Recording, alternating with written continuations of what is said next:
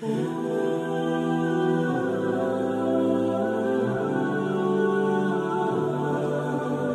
alaikum. This is Aisha Al Hajjar, midwife from AMANI Birth, and this is the Monday Midwifery Moment. I want to talk to you about placenta previa, or a low-lying placenta. Now, placenta previa is when the placenta is actually grown on top of the cervix. So this is the cervix, the opening that the baby has to exit through the body. And if the placenta grows directly over the uterine opening or over the cervix, that's a baby that will need to be born by cesarean section. In fact, we don't want to wait for you to go in labor, because if the cervix starts to dilate, it will tear away at the placenta.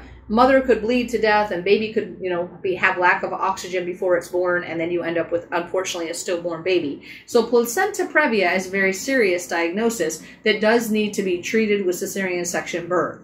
But the good thing is that we do have capability of determining when you have placenta previa, and we have the means at which to have a safe delivery for those babies. There's no way that you can influence whether or not you have a placenta previa. So it's never a mother's fault if there's a placenta previa. It's just luck of the draw that the placenta actually ended up growing over the placenta. Now, a low-lying placenta is where the placenta is lying close to the cervix, and doctors get concerned that as the cervix opens, it might tear into the placenta.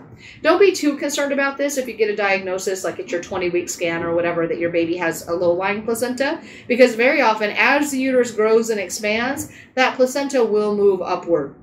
Now, this is something that if we see a low-lying placenta, worth having a follow-up ultrasound maybe at 36 weeks or later in the pregnancy, just to confirm that the placenta has moved a safe distance away from the uterine opening. But again, the placement of the placenta in the uterus is really not something that you can control, but it is something that we can diagnose and treat with cesarean section birth if necessary.